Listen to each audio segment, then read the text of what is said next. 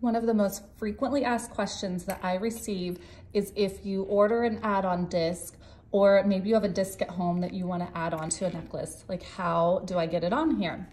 Because with our necklaces, most of you want to just slide your disc onto the end here, but because we need to use a decent sized jump ring here so that it doesn't break easily, we also use a really dainty jump ring on our pendants.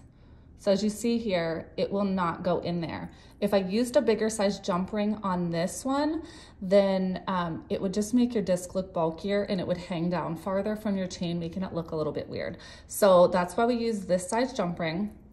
But unfortunately, it just will not slide on your chain. It's great when your disc is on because as you see here, it will not fall off. So you don't have to deal with that. But if you want to add something new, you're like, what do I do? So you have two options. One, you are always welcome to send your jewelry back to me to add on discs. But if you're wanting to do it from home, all you need are 2 pairs of pliers. I have needle nose jeweler's pliers, but any pliers you have around your house, as long as you are really gentle and careful, will work. So you just need 2 pliers. And you just need to know how to open up this jump ring here. So these jump rings do have a little, what I would call like a slit.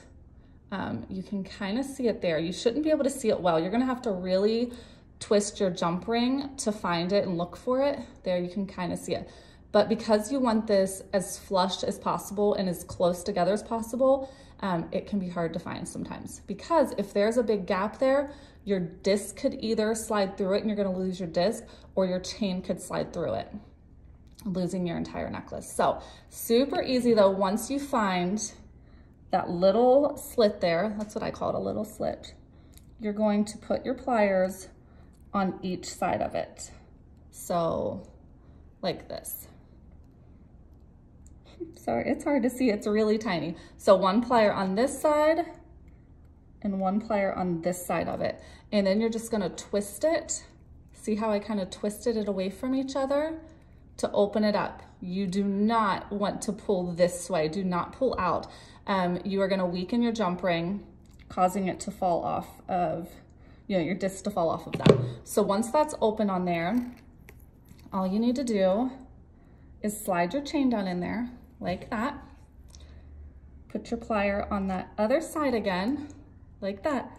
And then kind of gently, did you hear that click? That's when you know it's closed. It doesn't always click though. So sometimes you have to kind of, I'll show you again. So I'm gonna open it by twisting it. And sometimes you have to kind of wiggle it together a couple times. See how I'm just really gently wiggling it together until that is completely closed there.